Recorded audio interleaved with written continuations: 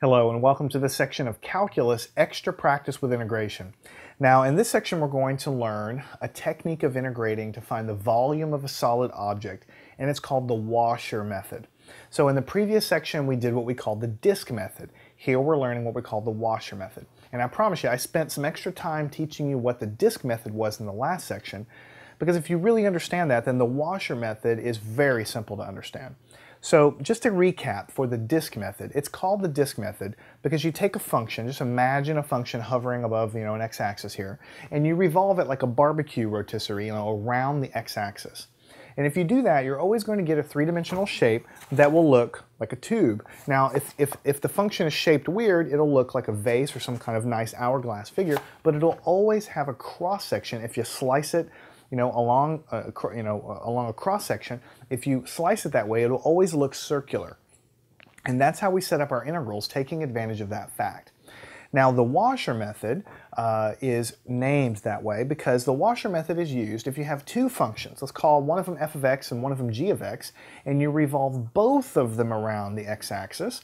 And so you're not trying to find the volume of the whole region, you're trying to find the volume encapsulated between the two functions that you rotate around. So a picture's worth 1,000 words, so I think let's just go ahead and do that. We'll draw a quick picture to kind of explain where we're coming from. So here's x, and for lack of a better word, we'll call that y.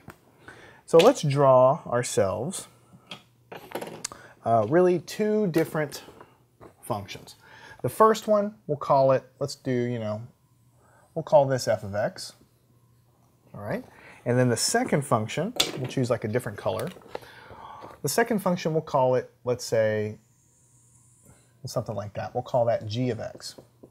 All right, now what we're trying to do with the washer method, you really only use it when you have two functions and you're revolving both of them around the x-axis. So what do you think is going to happen if you do that?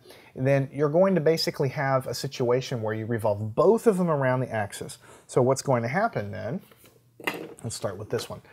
Then for the blue curve, it'll look something like this after you revolve it. You'll have like a little circular region there, and a little circular region there, let's say. And then for the purple curve, it will look something kind of like this. So it'll go out and then in and then out again. And then this guy is going to be something like this, right? And then this guy is going to look something like this. Okay, so what you're going to have, I'll just kind of put this in front like that. If you can imagine it, if you have two curves and you revolve them around the x-axis, then you've created a solid figure with a hollow middle, basically is what you're doing here.